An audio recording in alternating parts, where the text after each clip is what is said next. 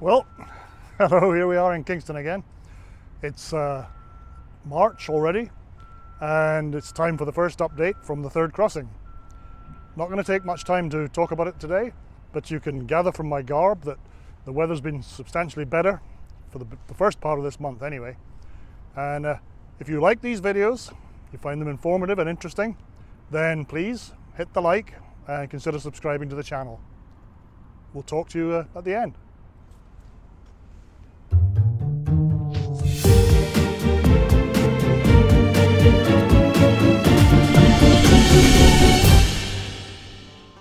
Let's start with the East End for a change. There's been significant activity aimed at preparing the ground for the roadway that will connect the new bridge to Highway 15. Some alterations to the public library grounds have been necessary, including removal of a few trees, which took place in October and November 2020, and realignment of the Drystone wall that surrounds the property. This is where it used to run on the west side of the library grounds up to meet Gore Road.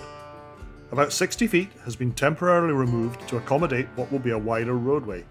All the work has been effected with heritage values much in mind.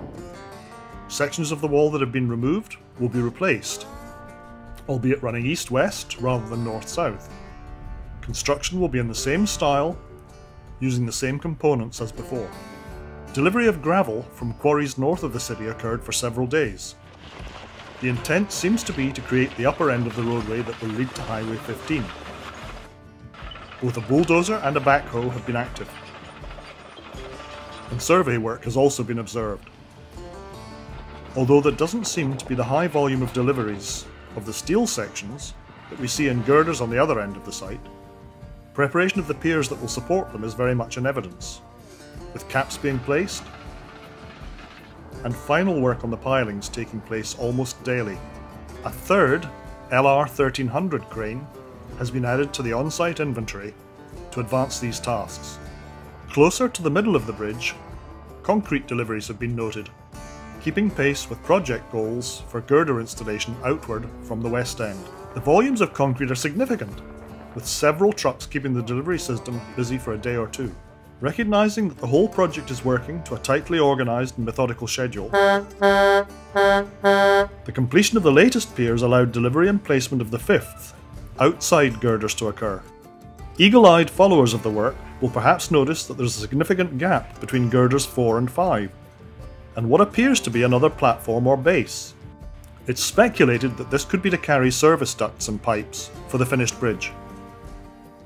With just one interruption caused by high winds, the installation of the main bridge girders has continued, with 2 arriving twice weekly, on a Monday and Wednesday. Installation, conditions permitting, takes place early on Tuesday and Thursday mornings. The desire from the outset to cause minimal environmental disruption means that clearances on the temporary causeway are tight. A slow and deliberate dance takes place on each occasion, with cranes, Bridget and Frigid moving aside to allow the girder transports to take position, then returning to the most stable lift positions when the tractor retires. Connecting the cables to each girder end demands close choreography between those who are lifted into place and the crane operators. When the lift begins, it is initially a very cautious process, with each girder rising vertically, then swinging into place, but offset from the last one, then closing the gap,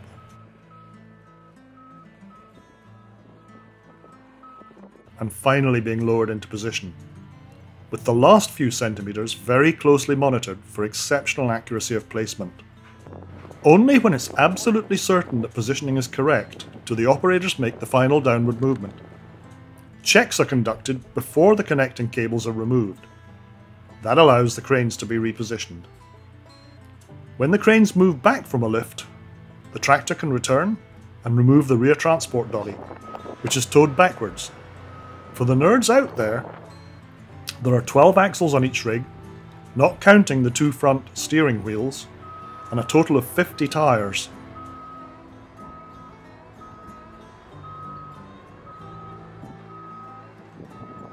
Recently, when outer girders were involved, there's substantial movement of the cranes, which is undertaken very deliberately. Safety is paramount, and whenever equipments move, whatever their nature, ground guides keep careful watch. Well, there you go. That's the first report for March, and I hope you enjoyed it. I hope you found it useful. If you did, please, again, think about hitting the like button below and consider subscribing to the channel. There'll be another on March 28th, and I look forward to meeting you all. Thanks for watching.